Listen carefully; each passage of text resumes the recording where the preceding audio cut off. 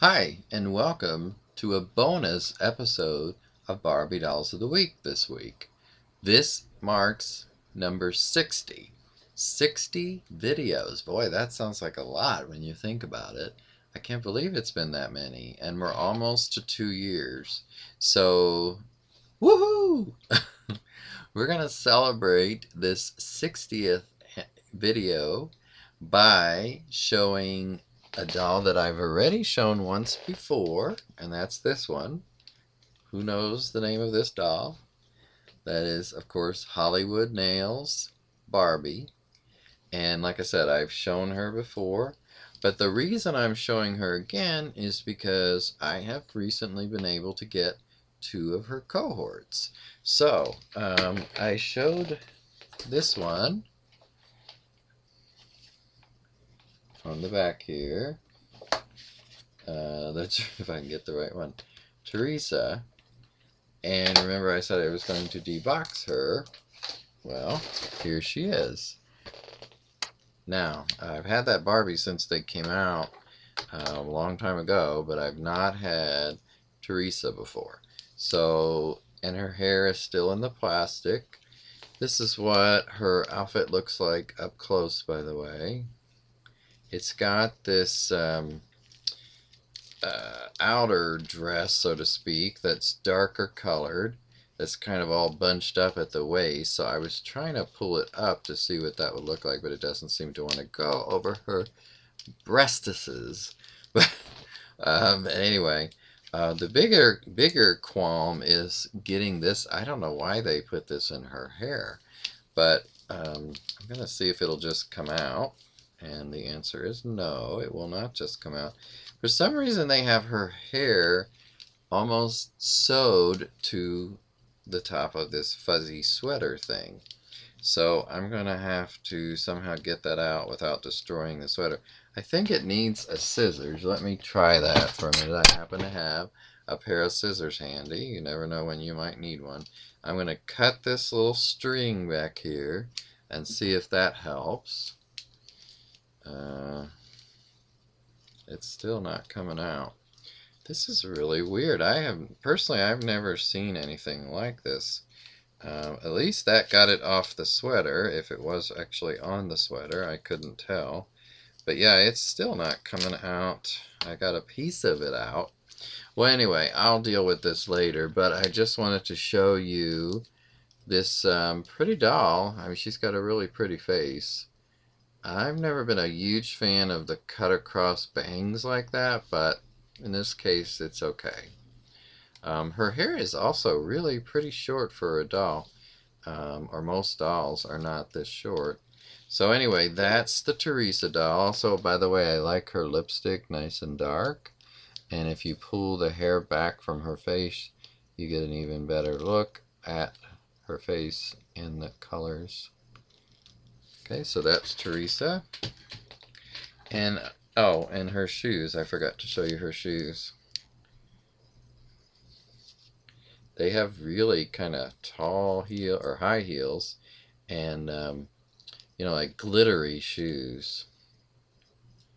And, of course, don't forget the really flexible bodies on these that a lot of people really like. Of course, I like the flexibility. I just like when you can't see the joints. And in these dolls, they're covered, so that works.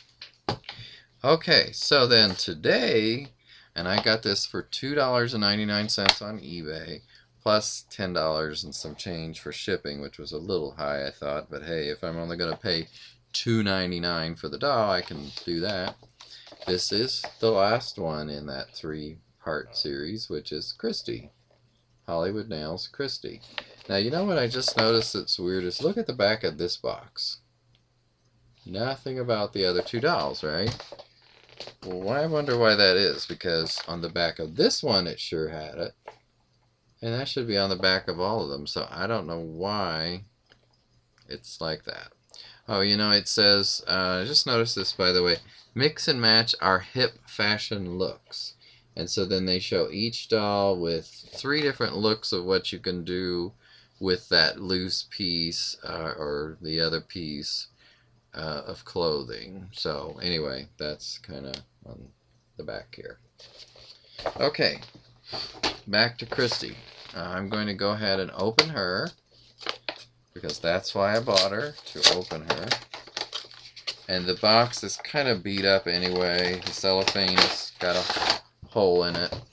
Okay, so here's what she looks like without the box. Of course, you can get a much better view. Now, I probably wouldn't have picked this mustardy yellow. Oh, and you know what? She does not have the glittery shoes. It's just solid yellow. That's really weird. I mean, the box is different, and now the shoes are the only one of the three that's different. I don't understand that, but okay. On the back, by the way, they have something for the nails here, or people's nails, kids. And I'm going to see if I can quickly get her off this with these twist ties. Oops, there goes something.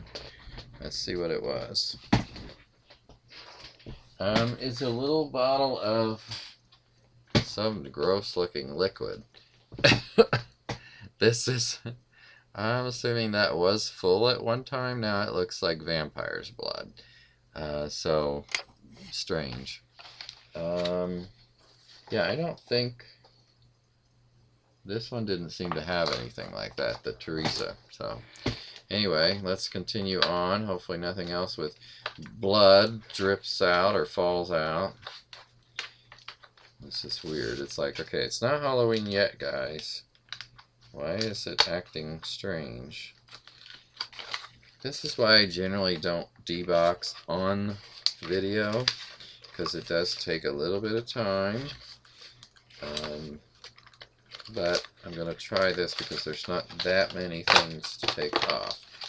If I can get her hair out of here, that's the tricky part. I'm not that interested in saving this box. The doll is pretty much out except her hair. So let's just take that off. Okay, that's the easy way to do it. There is still some things on her, like little twist ties, so I'm going to take those off her. Okay, but you know, that's going to take some cutting too. Boy, I don't like when they did that. They didn't do that a whole lot. I don't remember it being like that, but when it is, and you've got the hair really caught, oh my gosh, it's a pain. And one of her shoes came off with it. Okay, phew, finally. Let's get this extra stuff off of her hair. Okay. So, still some work to do on these two's hair, but at least, here's a little closer view of the shoe, by the way. Those are some clodhopper shoes. Okay, let me put this on her foot and see if it likes to stay. Okay, so that's what they look like.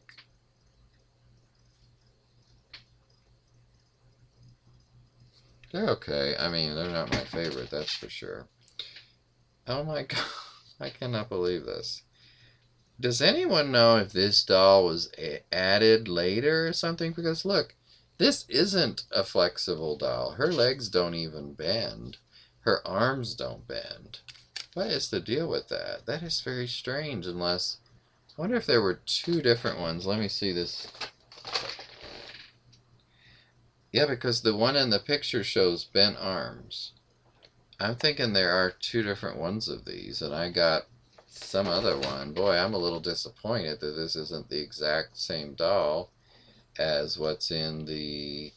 oh, wait a minute. This doll's hair is coming off. That thing is coming off pretty easily, and it only took a few strands with it. Let's see about this second one. Okay, that was pretty easy. At least that's the case. Oh, and she's got that hair that's kind of really flighty. Well, this is just... What do you got? I mean, surely someone knows the deal with this. There must have been two versions of this, because, yeah, these don't bend. She's nothing like these other two, except the outfit. It's like they ran out of the dolls and then they put a different doll in with it. So it's a little disappointing, I have to say, but maybe that's why it was $2.99, because it's not the same doll. So I'm just curious, does anyone know if there is a flexible version of this like what's pictured on the back of that Teresa box? Anyway, I'm glad I have her, but like I said, it's a little disappointing. But I'm glad to have the whole set now, because this is the first time in all these years that I do have all of them. And here's what they look like together. It's like the new Charlie's Angels or something. Let me get her arm where it's supposed to be. Okay, so that's those three. And then I have one other doll I want to show you today in this bonus episode. I got this. I rarely ever get to Toys R Us. There's not one real close to me. I mean, it's fairly close, but not real close. And I just don't have a reason to go that often. But the other day I was off work, and I decided to go up and see what was there. And look what I found. I'll give you a hint. It's one of these dolls. Yes, that's right. It's this one, which the minute I saw her, I knew I wanted to have this doll because it's a very interesting Asian doll face or mold, doll mold, face mold, whatever you want to call it. Now, of course, she's got the flexible arms, and that's good, but she doesn't have the flexible legs. I mean, you can see here, I think, they're just the straight legs that don't bend. And I knew that going in because somebody on another video I saw had mentioned that when they were reviewing this doll. I still think it was worth getting. This was $14.99 plus tax. And I probably won't get these other two in this series, but I definitely wanted this one. I do like her outfit, by the way. I think, and I can't quite tell, but I think it's a one-piece deal. Her necklace is okay. She's got what looks like a little bottle of perfume, and I'm thinking that's a cell phone, maybe. Let's see, what else do I see? A purse, a jacket. You can see the jacket right here. And the purse. You can kind of see that down here. It's kind of a pink with black trim, or magenta with black trim. It shows you a picture, since you can't really see it, of the shoes. They're kind of silvery. Let me see. Oh, well, you know, you can see them from the side. I forgot. Kind of, sort of. So, yeah, I will probably debox this doll, but I'm not sure right now. And add her to my collection of Asian dolls right there. Or at least that's most of them. I think she's really pretty. I really like this. And it's I think it's somewhat more realistic looking than some of the other face molds in the past. So with that, I'm going to close. But I hope you've enjoyed this 60th anniversary or 60th episode of Barbie Dolls of the Week. Take care.